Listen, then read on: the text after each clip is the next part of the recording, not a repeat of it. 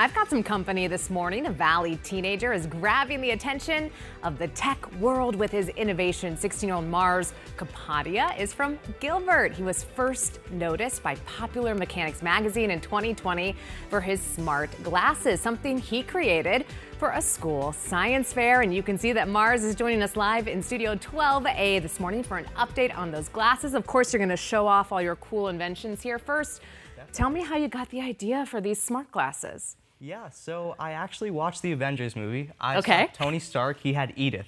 And I was like, I need to build one for myself. He used those glasses, he controlled drones, he did so many cool things, all just by looking. And I'm like, that's the future. You know, I watched the Avengers movie and I didn't quite have those same ideas, so I'm very impressed that you came up with that. Okay, now tell me about the glasses. Show me them here and show me what they can do and what makes them maybe a little different than some other glasses that are out there. Definitely. So you can actually put them on if you'd like. You know I'm going to. Yeah, I've turned them on. So look at these, how cool that is. You can see the screen in there. That's awesome. Yeah, the lenses flip and rotate up if you're using them indoors, outdoors.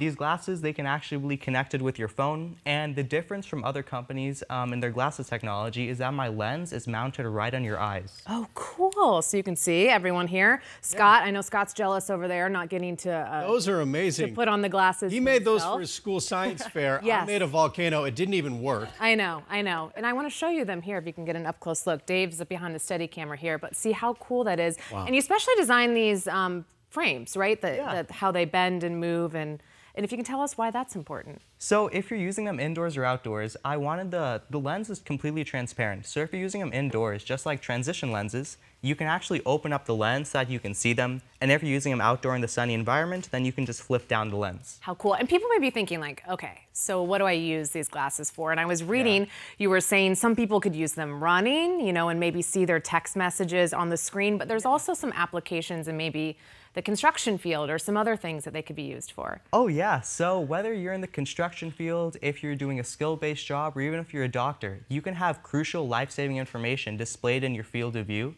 so it doesn't distract you from the task in hand. Very cool. Okay, tell me what else is here. You've got two other things. We don't want to miss that.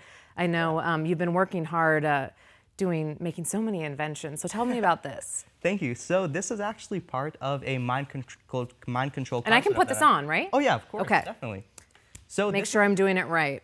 So all right, like this? It should be the other way. This way? Yeah. Okay. See, I'm already doing it wrong. So and what does this do? It's an EEG headset. And I have to clip this to my ears? Yeah, those both clip to your ears, and that's basically like the negative terminal. Like if you open up a remote, so you see the spring side, it's a negative terminal. So you're essentially connecting your brain to an electric circuit. And I can do something while wearing this with this vehicle, right? Yeah. Okay, so tell us about it. Based off your attention values, you can actually control the movement of the car. I picked something like attention just because if you're concentrating, you can make the car move forward. And if you aren't directly looking at the car, you can make it move reverse. So now, it's not plugged in now, so I don't have power, Scott. I know you're jealous. Yeah. But I look good. That's important. And do you have a patent for this stuff? Tell us, you know, what's next for you? So what's next is I'm actually trying to work with a patent attorney. I just met with him last week, and I'm trying to get some patents for these inventions. And I'm also trying to start my own company. So that's where I tried to design this circuit board. And you're doing that all after just graduating from high school. You're off to college next. You have so much going on. Thank you. For people that want to get in touch with you, maybe learn more about your products, what's the best way for them to get in touch with you? Yeah, you can definitely reach out to me by email, marskapadia@gmail.com. You can reach out to me by YouTube, Instagram. And yeah, I'd honestly love to work with the Arizona community. Well, you're making Arizona proud, no question about it. Congratulations on all the cool inventions. We appreciate you coming in bright and early after the 4th of July. Kept us all up late last night. Scott, we'll send it back over to you.